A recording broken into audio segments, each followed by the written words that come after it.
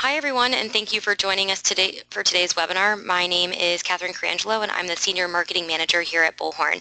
And I'm very excited to be joined by Jason Heilman, who's going to talk about candidate engagement, but more specifically, how to boost hires through your ATS. Jason is the founder of Herefish and one of our marketplace partners, and an expert in candidate engagement, and we're definitely looking forward to today's discussion.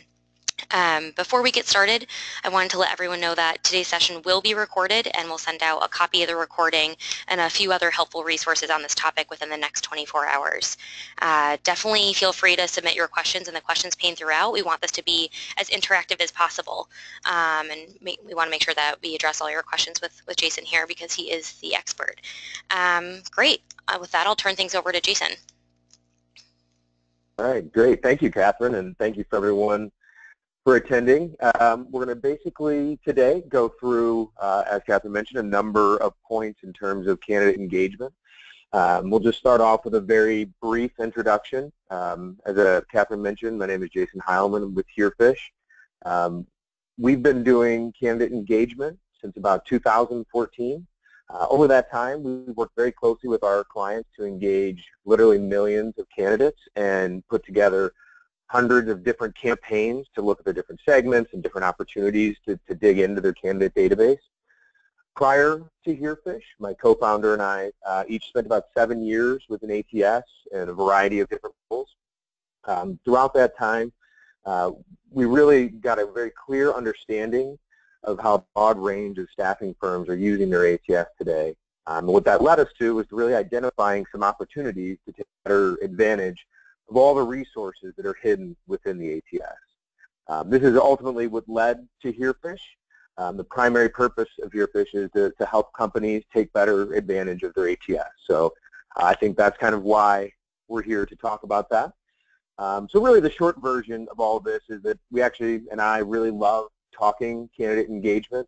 And I'm very excited to talk about this with everyone today, and that's maybe because I'm just a big dork, but really I think that there's a true massive untapped opportunity within every staffing firm's ATS to really get more placements out of it.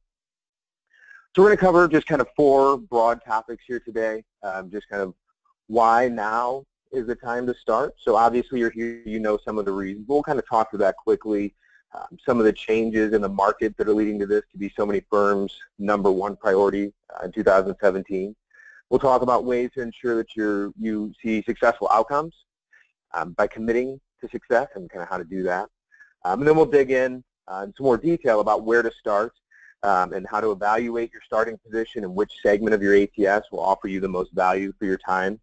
And then different ways to communicate. So we'll talk about some broad tips, but also, again, some very specific ideas of how to talk to your different candidate audiences.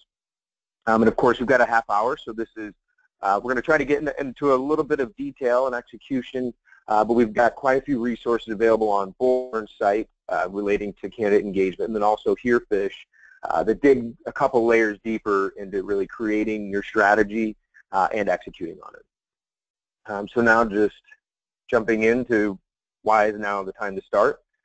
So the big one that I think is obvious for everyone, we've got a prosperous economy plus this talent shortage, which really relates to the talent gap.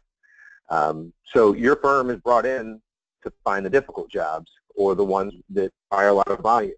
So you feel this squeeze even more than your clients, which is why I think a recent survey from Bullhorn really shows that the #1 barrier to growth for staffing firms is the talent shortage.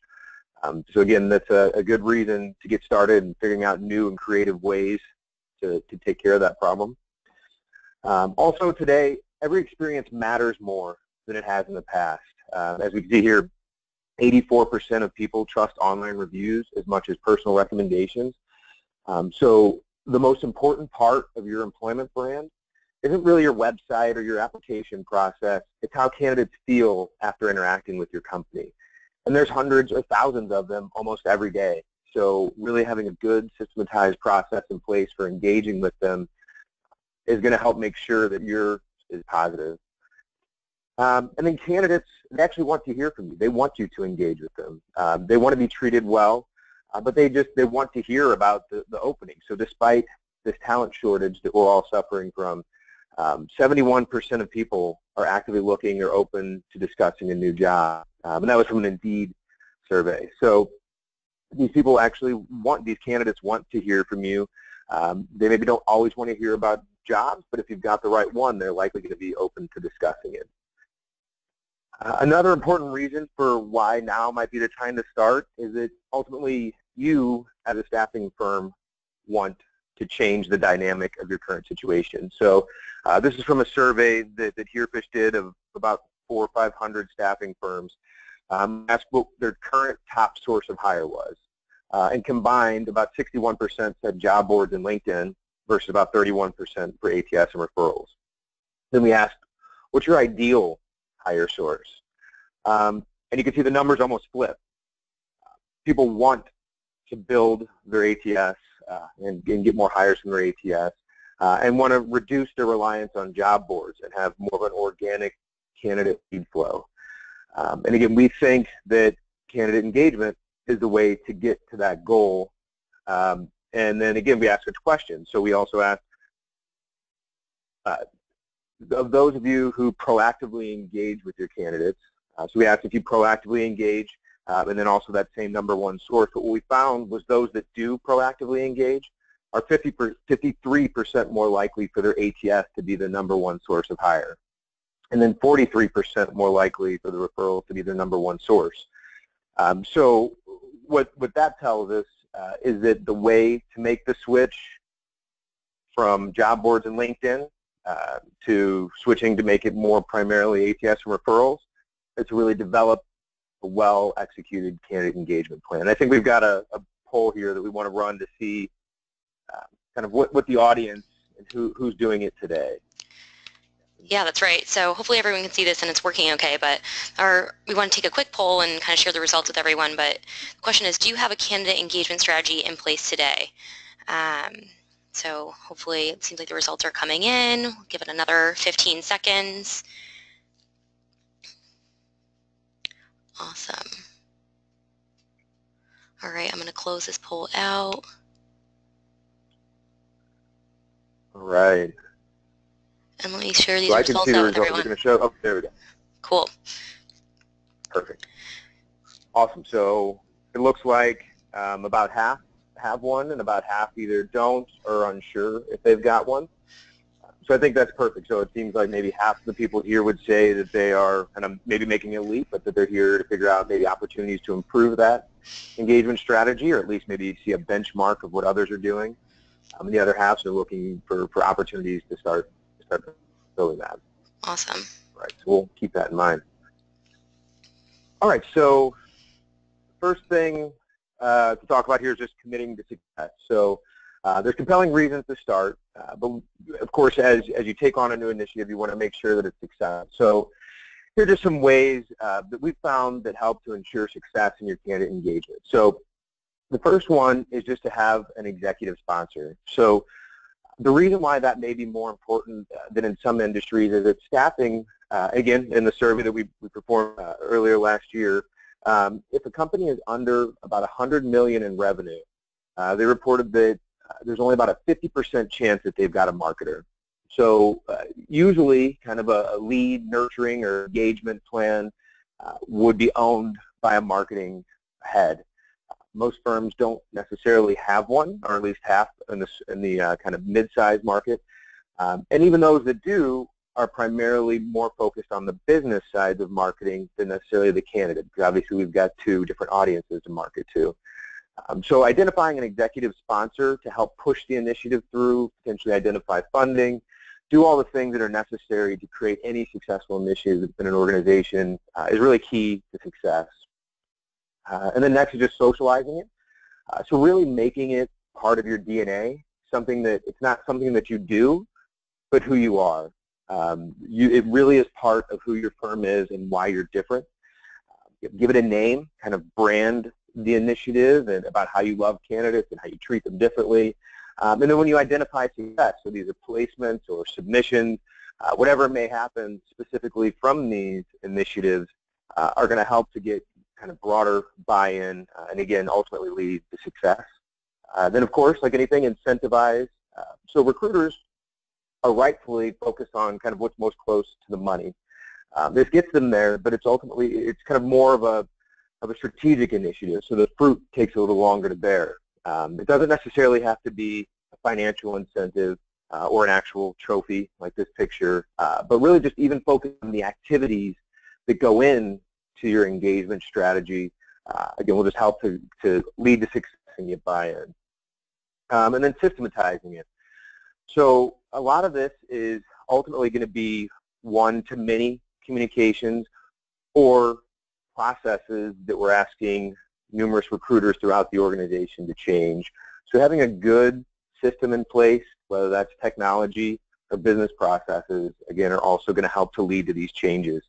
And then the next thing we'll talk about here is kind of why that's so important. So one part of this here is just in terms of committing to success. This is an interesting statistic from Insight Squared about connect rates based on the number of phone attempts. So you could say usually the average is probably 2 or 3 that kind of conventional wisdom would state. But what this kind of shows is that obviously although the number goes down, it kind of stays steady as you go through, and basically people that are making 10 or 11 plus attempts, half of their connections happen after the 3rd call. And so it's not easy for a recruiter to pick up the phone that many times. They need to have something kind of helping to drive that behavior. And the same is true for email. Most email chains, and this data point, just to kind of point out, is actually from kind of the market at large. This isn't specific to recruiting and staffing. But most email conversations, if there's not a reply, stop after the first email chain. You can see 70%, and then 19% after the second, and continuing to go down. But the story, much like phone, is that email connection rates continue to stay level after the 3rd attempt.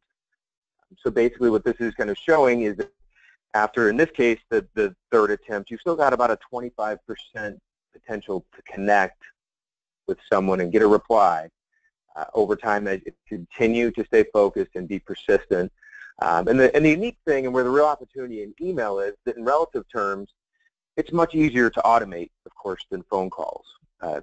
So getting an email connection is ultimately easier than getting a phone call. Most people still don't do it, but this is, again, one of the areas that allow you to be different.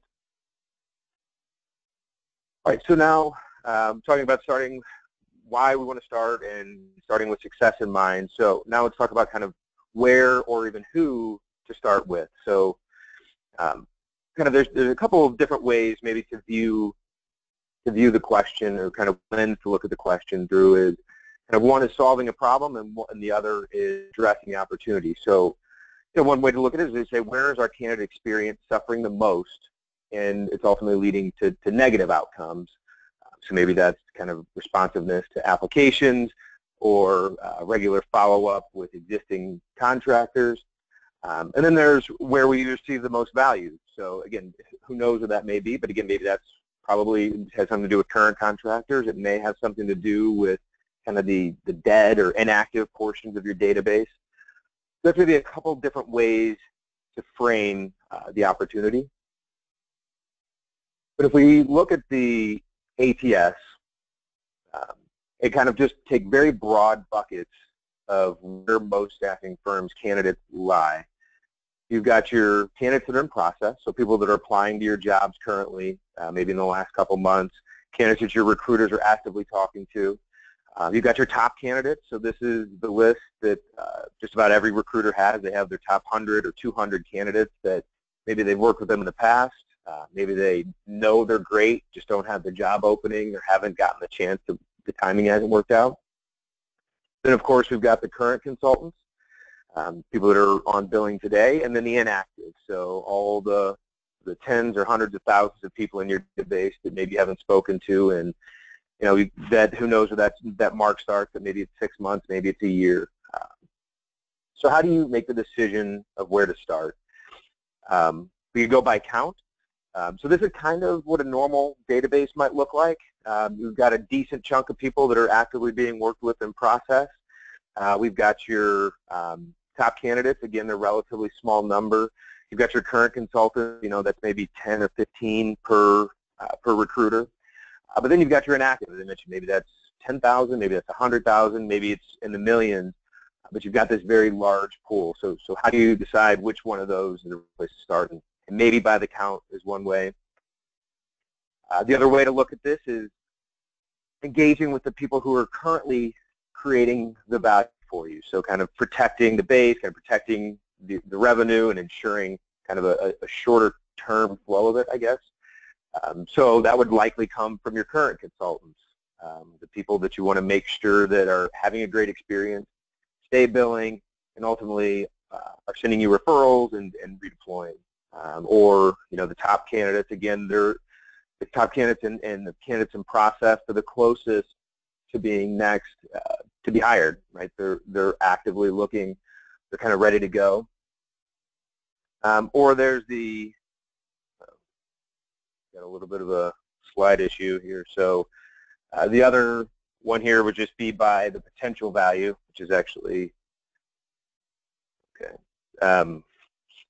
Sorry, the potential value would kind of replace the current line with where the inactive is. So you might show that you think there's a lot of potential gold in your database, and looking at the inactives might be the area where you can potentially find the most value, followed maybe close second to the current consultant. So those are some ways to think about it, but we'd actually like to do another poll to get an idea of where you would start. So Awesome. I think we'll launch that. Let's see. Hold on. All right, yeah, so if everyone kind of take a look at this, I think in your opinion, which segment of candidates would you target to get the most value through a candidate engagement strategy, as Jason kind of outlined? And you can focus on your inactive candidates, in-process candidates, top candidates, or your current consultants or employees. Looks like the results are coming in. We'll give it another 10 seconds or so.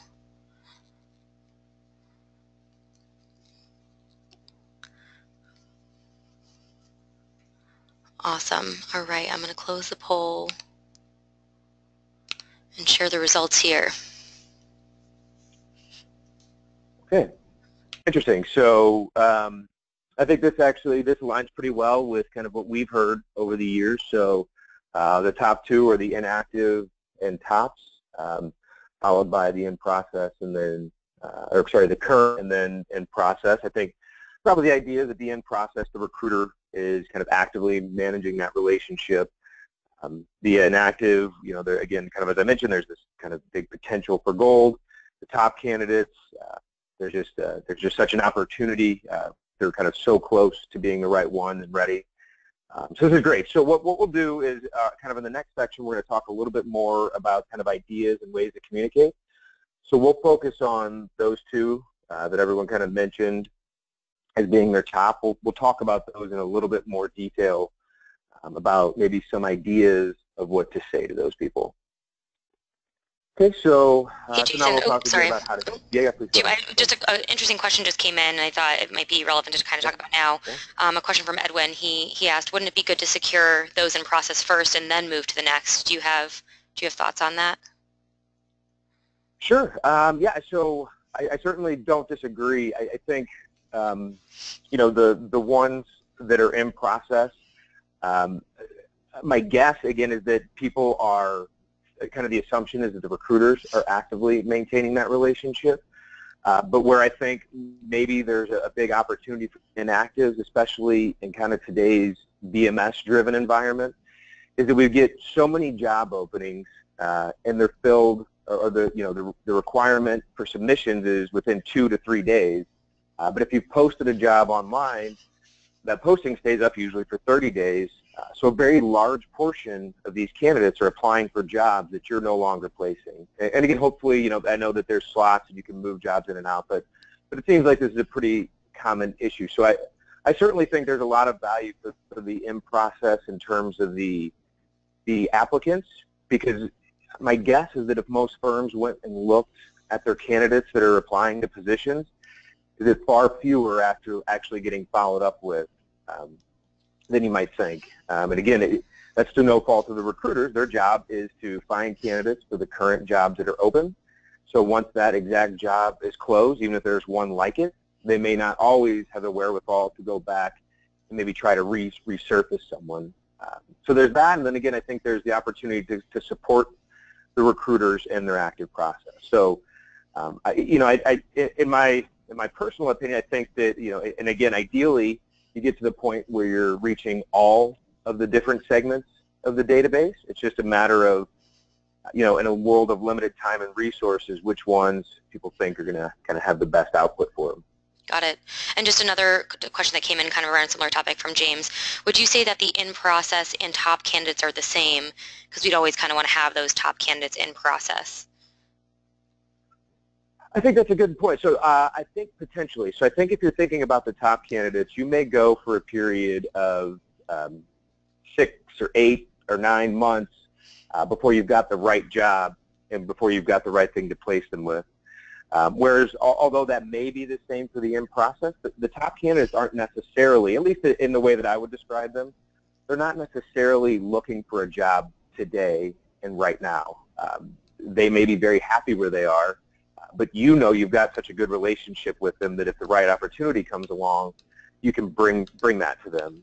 So when we think about to communicate with people that are in process, they're actively job seeking. You probably want to focus your messaging quite a bit on, and we actually do talk about this, but it's perfectly a good time to talk about it. You probably want to focus your messaging on the active job seekers more around jobs and job seeking tips and ways to better prepare for interviews or resumes.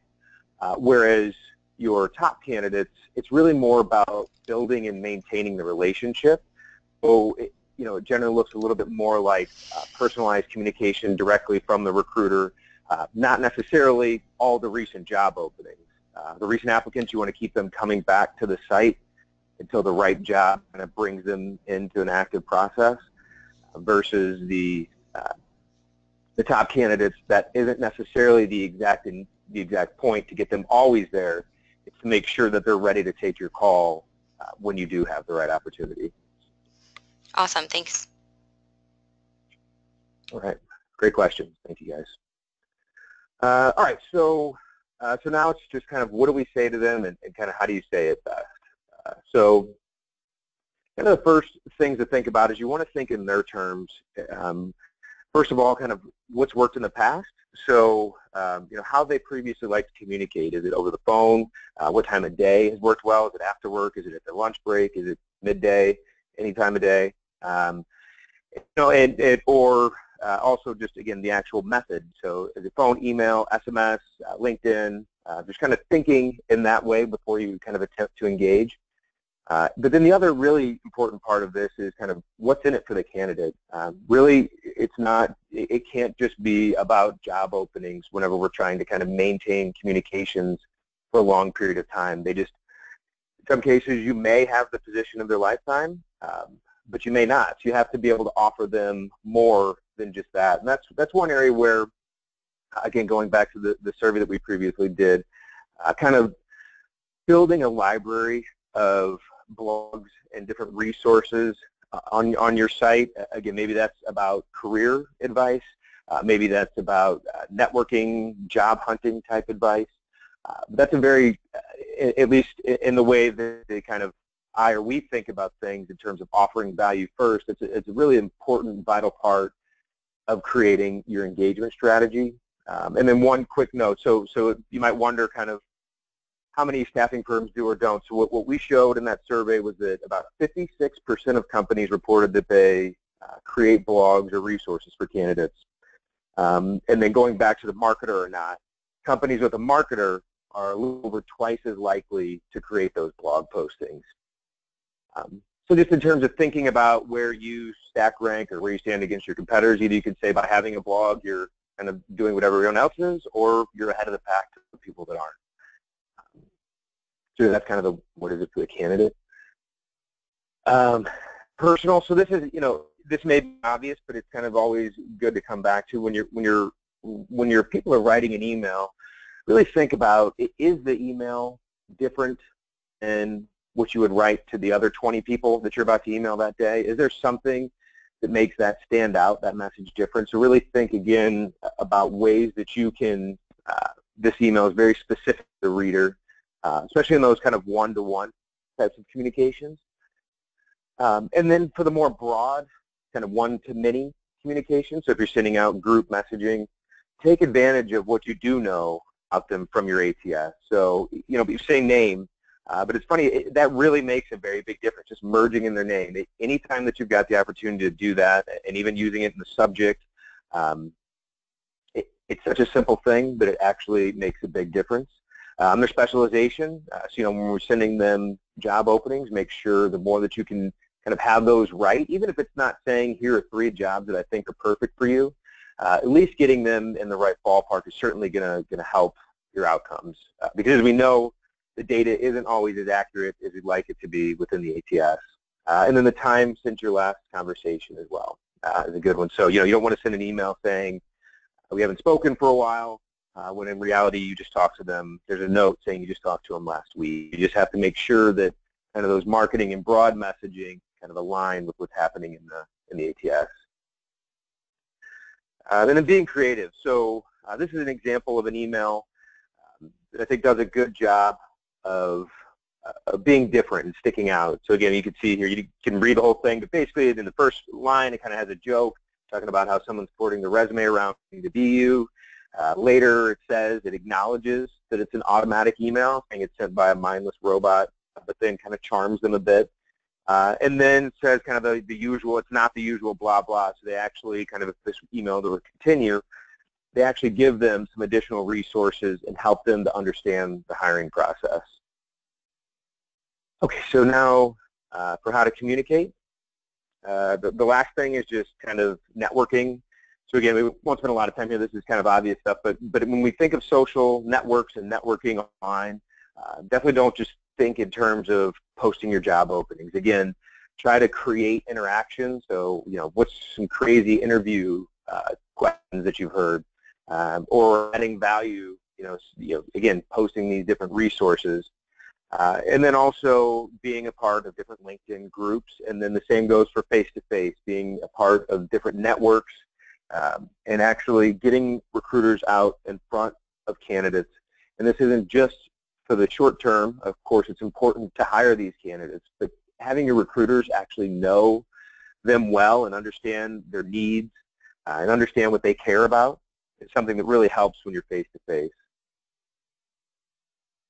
Right. And then now just some ways to communicate. We're actually kind of short on time here, so we're going to kind of go through these a little bit more quickly. And we actually already talked about a lot of this, but in terms of the end process, the goal is a consistent follow-up and maintaining interest. So setting reasonable expectations and directing them back to recent openings, and then again offering resources for the job hunt. Your top candidates, we talked about this, about maintaining the relationship and keeping them warm and interested, kind of a little bit more personal. It's about the relationship, maybe not as much about the job. Current consultants,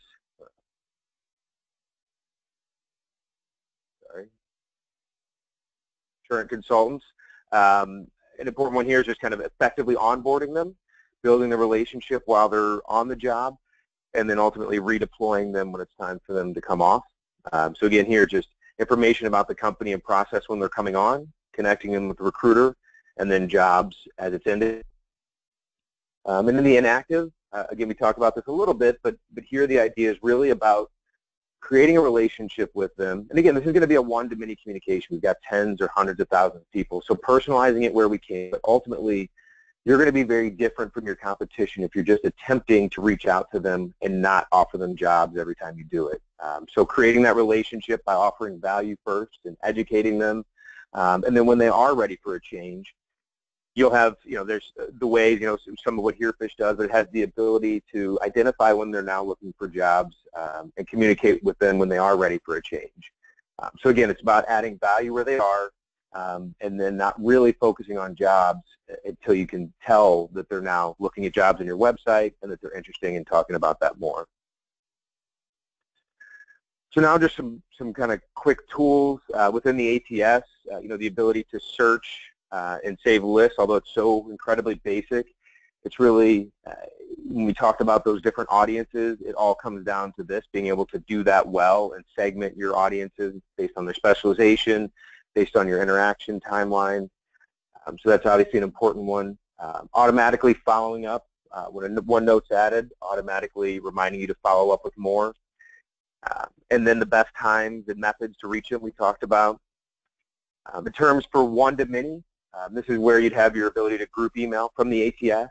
Kind of the next level of that would be something like a Constant Contact or MailChimp. These are great tools. They offer probably a higher level of number of emails it can send, but of similar functionality to what your ATS might.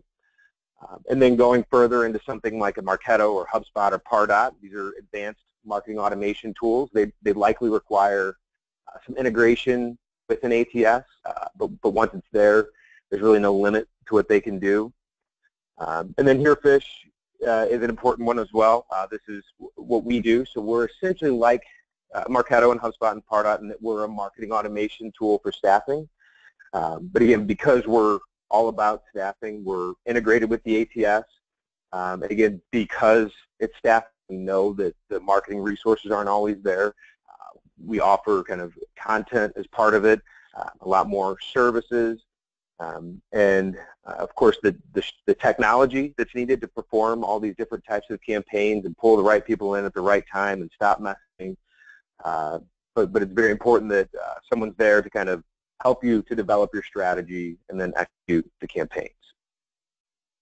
And that's it for that was the Herefish pitch. So in case anybody's wondering, there's no more of that. So basically what engagement ultimately lets you do is kind of be the type of company that treats candidates well, people are excited to work with, employees are proud to refer their friends to, it leverages your ATS to hire quickly, and then you can confidently tell your clients that you're different. And then just kind of for more resources, these are some of the others that are available on the Herefish website and Bullhorn website. Obviously all of these are free and available for download. These dig a lot deeper into to everything we talked about today and quite a bit more. So those are all available, and as Catherine mentioned, she'll send some links to see those. I'm sorry we went over a little bit here, so no, don't have a lot of time for questions. Yeah, no worries. And then thank you again, Jason. I think this was really great, and it hopefully helped people get an understanding of how they can kind of kickstart their candidate engagement strategy if they don't already have one in place today. There were a bunch of questions that came in from a couple people that are Bullhorn customers, kind of asking around how they can kind of execute on these things within the Bullhorn environment. And what I will do is I'll share out a webinar that we actually hosted last month that kind of took all the things that Jason was talking about and kind of showed them in the Bullhorn lens, if you will. So I'll definitely share that out with people. I think it's a really good resource. It was led by our trainers, and they'll kind of get into the details around how to build those lists and how to send those mass emails, so on and so forth. So I'll definitely share that out with everyone. And yeah, thank you again, Jason. I think this was really great. And hopefully everyone is walking away with a couple different takeaways, and you can absolutely go to look further into those resources that Jason mentioned. Perfect. Awesome. Thanks, everyone. Have a great day, and thanks for joining. Thanks, everyone.